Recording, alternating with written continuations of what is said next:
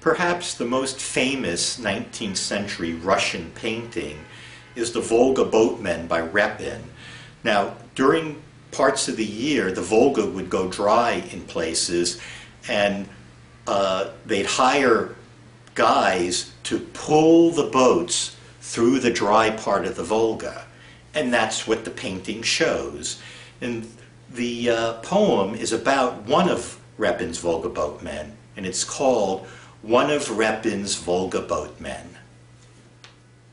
Inside whites and yellows, one of many haulers dragging bandaged feet through sand, hearing casings scrape against the river bottom, first as soothing wave-like slurping, then as gritty soldier's song, squall of waking succubus, endless drone, sun-like thrashing, slicing into pulling back, a dream of timeless towing, pilgrim rags and sweat tug the flattened road, admire the landscape, chasing river trances into embryonic winter wheat, heavy rain descending like the ending of the world.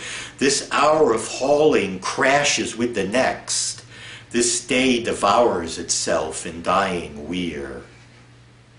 Awaken as another hauler, not the one who drinks his milk on fast days, nor he who seeks in fuse of chant with flesh, flight from worthlessness, not he who carries water, bread, and salt across the steeps, sleeps outside and hides in secret rooms, nor the one parading nude before the court, nor whacking bloody welts on back and legs.